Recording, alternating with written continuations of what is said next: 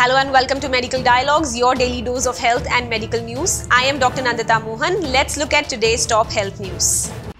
GMC Kozhikode doctors under scanner after mosquito artery forceps removed from patient's abdomen 5 years after original procedure.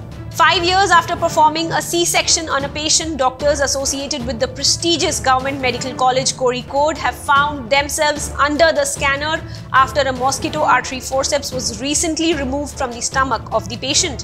While the hospital doctors have denied any missing forceps after surgery 5 years ago, drawing attention to the patient's earlier surgeries, the State Health Minister Veena George has now ordered an inquiry into the matter. A 30-year-old patient has filed a complaint against Government Medical College doctors here for leaving forceps inside her abdomen after a cesarean 5 years ago.